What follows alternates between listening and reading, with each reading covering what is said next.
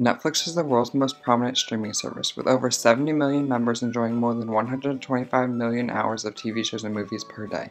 We decided to talk to HSE students about what they are currently watching on Netflix and what they recommend for other students to watch in their free time.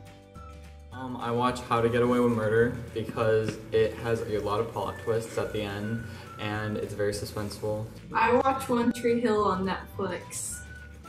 I watch Netflix a lot. I like to watch Friends because it makes me laugh and it entertains me. I watch Netflix about 1 or 2 episodes a day. I watch Netflix about every day for about an hour and a half when I get home from school and a little bit longer during the weekends. I recommend Once Upon a Time on Netflix because it's really interesting and exciting.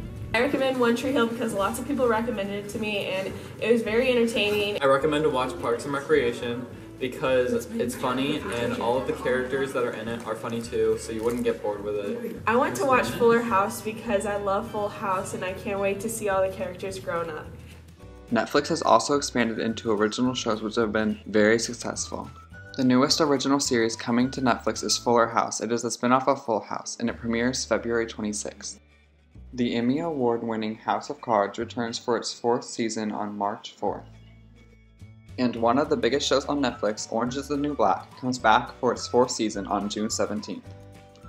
For HSETV, this has been Graham and Nadine.